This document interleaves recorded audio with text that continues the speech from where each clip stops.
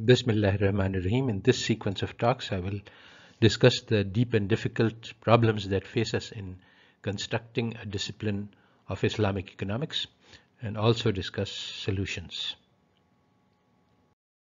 This talk is based on the paper Crisis in Islamic Economics, Diagnosis and Prescriptions, which was published in the Journal of King Abdulaziz University. And in this sequence of talks, I will go through this paper section by section. The goal of this sequence of talks is to understand what happened. Why did the deen, which changed the destiny of mankind and took ignorant and backwards Bedouin to the world leadership and created a civilization which was dazzled the world for 1,000 years, how is it that this civilization is now in darkness and ignorance once again?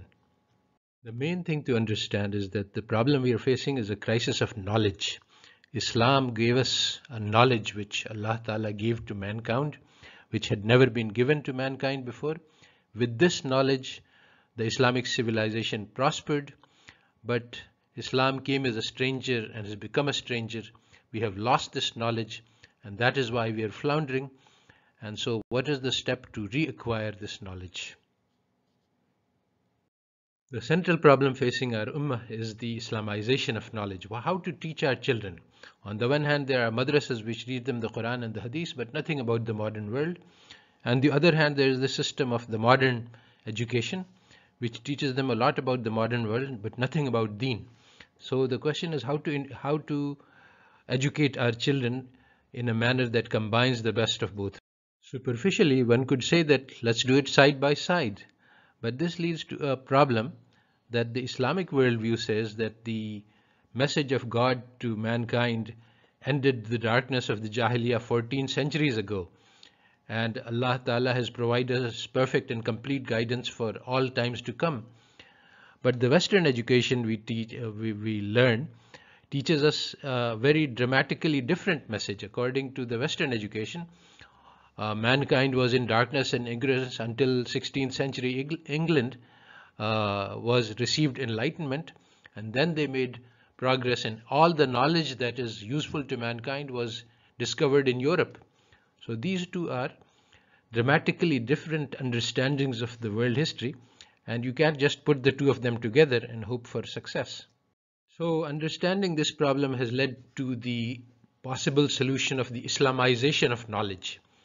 So the idea is that Western education is built on foundations which are antithetical to Islam. It praises and glorifies Europe as the most important and valuable source of knowledge, and at the same time, which is actually in conflict with Islamic teachings.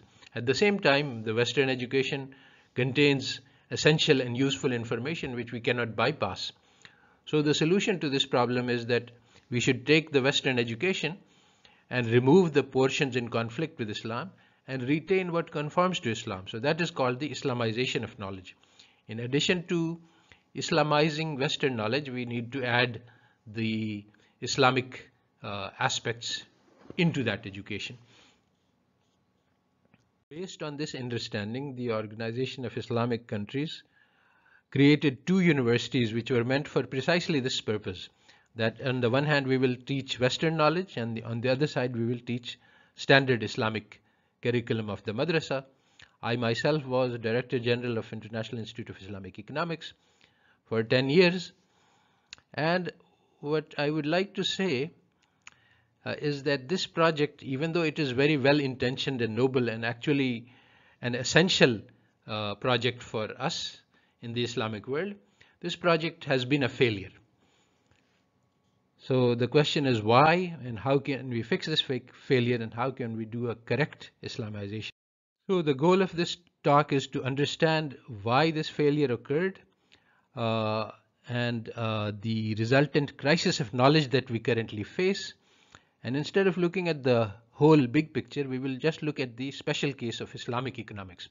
Why have we as Islamic economists been unable to present a revolutionary and radical alternative to conventional economics that is currently in use and that is currently the source of major disasters for mankind?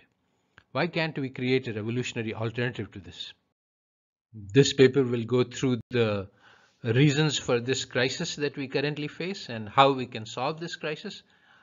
Some links to related materials which will be referenced briefly in this talk are given on this page.